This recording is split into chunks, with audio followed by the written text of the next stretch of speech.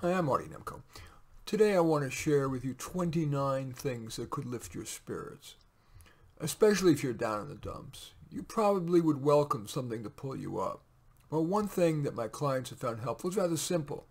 Just think of something you're looking forward to. It can be as little as one thing, although the more the better, the more the merrier, literally. And go beyond what you're actually looking forward to. Think of what you could look forward to. To illustrate and to trigger your thinking here, in each of life's major categories are some possibilities. Might you be able to look forward to any of these? Now, by the way, these suggestions are aimed at people with common subclinical sadness. The ideas may well be insufficient to deal with major depression or other mental illness. First, 4 regarding work. A meeting at which you could make a contribution. That feels good. And if you can't think of anything, might it be worth reviewing the agenda of an upcoming meeting to see whether a few minutes of reflection or research might generate something? Another example, a project you could do well, maybe one that you need to propose. There's no need to make it fancy, at least for starters. How about just describing it in 50 words or less? Another example, socializing or flirting at the water cooler, break room, or at a TGIF. If you're not good at those things, maybe you just want to dress a little more attractively. Another example at work, the final one about work, cleaning your desk or your office. Cleaning up can be uplifting. It's something doable without huge effort, and you see instant results. If a cleanup project seems overwhelming, just start with one corner of the room or one drawer in your desk. Now some examples for things that might raise your spirits regarding relationships. I should say, things that you could do regarding relationships that could boost your spirits. First, and maybe best, is to help someone else. Often that's the best route upward. You may feel more fortunate, feel useful, or at least be distracted from your own woes. Or, what's something fun you could do with your partner who's been think about what's been fun for you, not just in the recent past or currently, but back to the beginning of your relationship. Maybe even look back to previous relationships. What was fun with that person? Another example, something fun you could do to attract a partner. For example, attend an event at which your Mr. or Ms. Right is likely to attend. Would it be a certain kind of talk, a hike, class, a volunteer opportunity? You might consider wearing an outfit that makes you feel confident. Another example, reminisce about good relationships past. Think about first dates, most romantic dates, that great trip you took together, that wild or peaceful time together. Another example, fantasize about the relationship you wish you had. How would the person behave? What would he or she look like? What would you do together?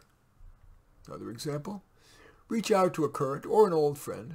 Think of someone you've laughed with or where the conversations were great. Another example, reach out to a family member. Who's the person you most like and trust? This one may be a little weird if you're down in the dumps. Throw a party. Of course, for some people who are feeling blue, that's overwhelming. But other sad people find a big project like that to be energizing. Well, how about you? If that feels a bit much, maybe you can throw the party with somebody else, co-host. Now a bunch of examples for uplifting your spirits related to recreation. How about draw or paint something? Even if you can draw nothing more complicated than stick figures, virtually any act of creation can be uplifting. Write a lyric or a poem or a short story, or start on a book, a screenplay, or the great American novel. Just start. Maybe begin with what feels easy, the title, the beginning, a character sketch, the theme, whatever. Try to have fun in the act of creation. That's helpful not only in uplifting your spirits, but often in creating a good product. How about playing a sport? Do it your way, competitive or not. Whatever is going to help pull you out of the doldrums. Watch a sport. Really get into it or just appreciate it. Take a sports lesson. For example, sign up for a tennis class.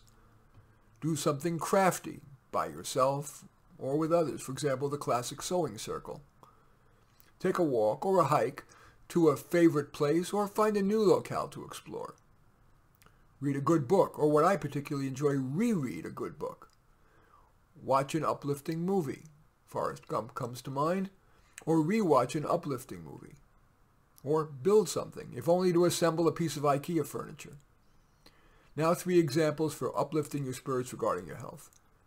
Should you be starting or reinvigorating your exercise routine? And would any of these make it more motivating for you? Chart your progress. Anyway, chart your progress with on that and maybe on weight loss. An exercise partner. Watch exercise or yoga videos. Take a class. Or you might go on a prudent diet, charting your progress, perhaps using, as I was about to say, an app such as Lose It or MyFitnessPal. How about cutting your substance use? Of course, when you're sad, it's tempting to increase your substance use. But I have had clients who find new hope in deciding they've just had enough. And finally, 4 examples of spiritual ways to raise your spirits. One example is to think big thoughts, even cosmic ones. What's good about the world? What would make the world wonderful? What would be cosmically wise? More mundane, should you simply attend a religious service? I don't mean it's mundane, I just mean it's more common. Should you otherwise get involved in a religious institution? Should you pray? Even atheists, like me, feel good about hoping for better while feeling grateful for the good that is. Now, take just 1 minute, but give it a full minute to think of at least one thing that you are or could be looking forward to. But, as I said, the more the merrier, literally. Now write them down, keep the list in front of you, and paraphrase them often, verbally or in writing. That should keep those positives top of mind and help bring you out of the dumps. In any event, I do thank you for watching. I'm Marty Nemko. I welcome your thumbs up and accept your thumbs down. I always look forward to your comments and especially like it if you hit the share button below. Share on your social media so that my efforts can have broader impact. And I am flattered if you choose to subscribe to my channel. In any event, I do thank you for watching. I am Marty Nemko.